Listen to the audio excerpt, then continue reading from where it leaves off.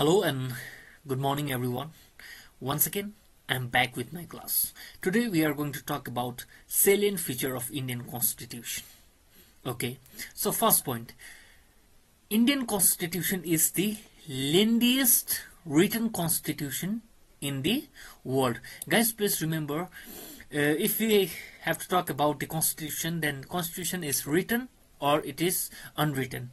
For example, American Constitution is written constitution and Britain Constitution is unwritten constitution. Okay, but India has a written constitution, and among the world, India has the lengthiest written constitution. First point, and drawn from various sources. When constitution was framed at that time, we took ideas from other constitution as well, like fundamental rights. The idea of fundamental rights was taken from American Constitution. So like that, a lot of others contents are also there in our Indian Constitution, which are taken from other source. Okay, third is blend of rigidity and flexibility. What does this mean? The rigidity and flexibility means there are some provision in our Indian Constitution which can be changed easily, that can be considered in a flexible way. Okay, but there are some provisions which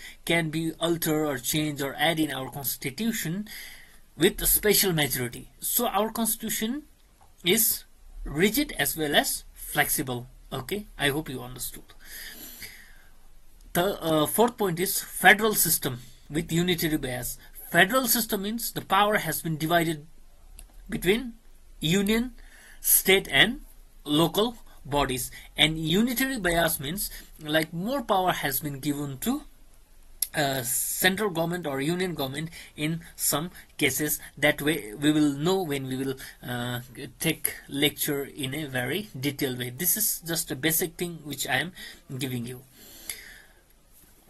Fifth point is parliamentary form of government. As we all know that India has a parliamentary form of government where legislative, executive and judiciary work hand in hand. Okay, we have Lok Sabha, Rajya Sabha. In the state we have state legislative assembly, legislative council. Okay, those things, parliamentary form of government.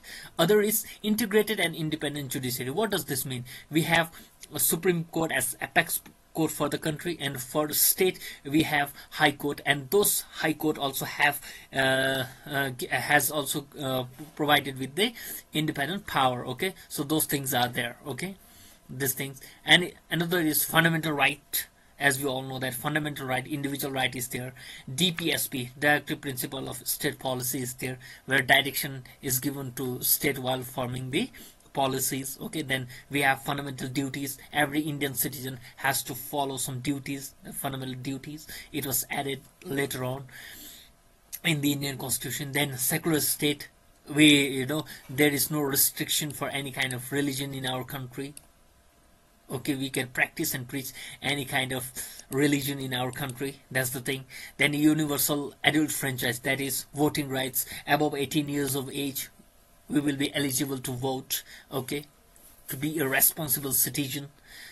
Another is single citizenship. Though we have 28 states and 8 union territories, but we have single citizenship, like Indian citizenship. That's all. State doesn't have citizenship and all. Okay, there's only one citizenship, that is Indian citizenship. That's all. Only once, or a single citizenship. Then other is emergency provisions. When we talk about emergency provision, we will talk in detail way when we'll go at the backside, but this is what when country is in threat, and that time country is in threat, that time their emergency can be declared by the President of India. President of India. That's the thing. We will talk about emergency provision later on. This is just a basic video, so I'm just giving you I'm highlighting you the points. Emergency provision, that's the thing.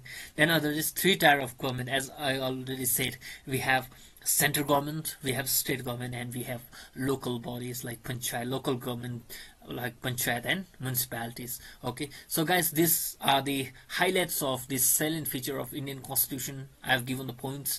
When we will start the class in a detailed way, then we will discuss each point in more elaborative way.